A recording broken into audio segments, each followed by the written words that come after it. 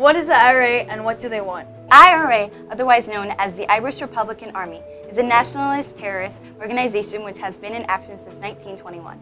It originated when citizens in Ireland felt oppressed by the English rule and decided what they wanted to change.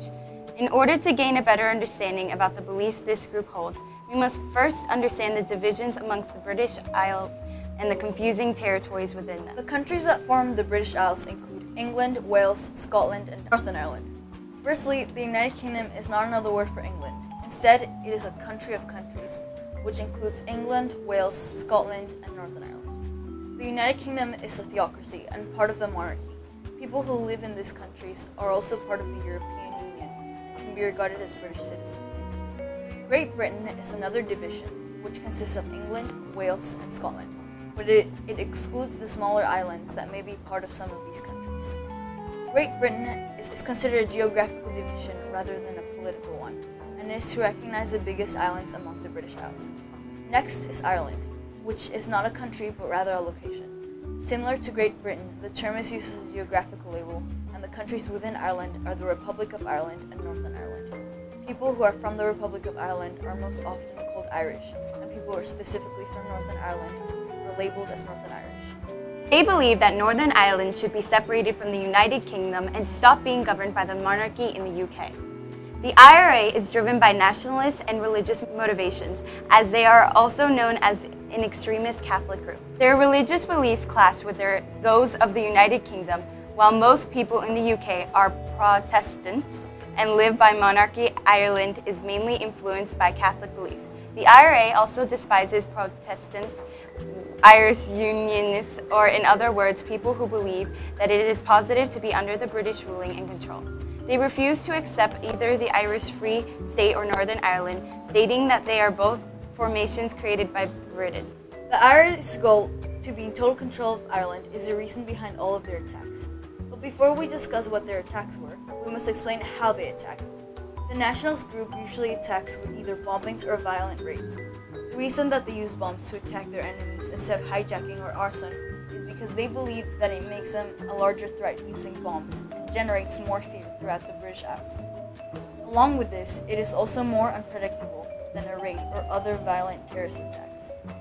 The first main attack that the IRA executed was on the 21st of July 1972. The terrorist army detonated 19 bombs in and around Belfast City Centre, killing 9 people and injuring 130. The group said that a plentiful amount of warnings had been given and the intention was not to kill civilians. However, warnings were inadequate and imprecise. The original purpose of the bombing was to give the British government a warning that they were still active.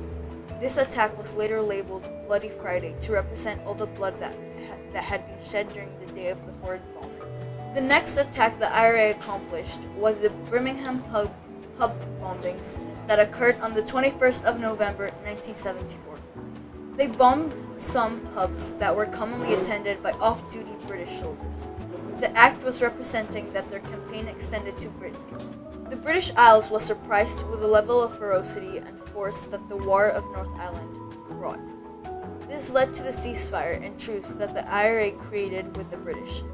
They called a suspension of operations from midnight on Thursday, 22 December 1974 until midnight, 2nd of January 1975.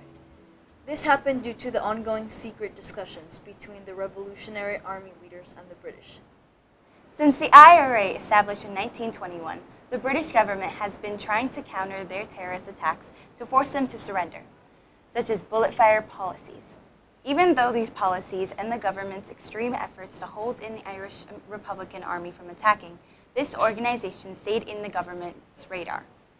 Yet the Army of Britain continued to make an effort to counter their terrorism. The first act that government of the country chose to do was gain the help of international law enforcement agencies who could make laws that banned certain actions that the IRA continued to do.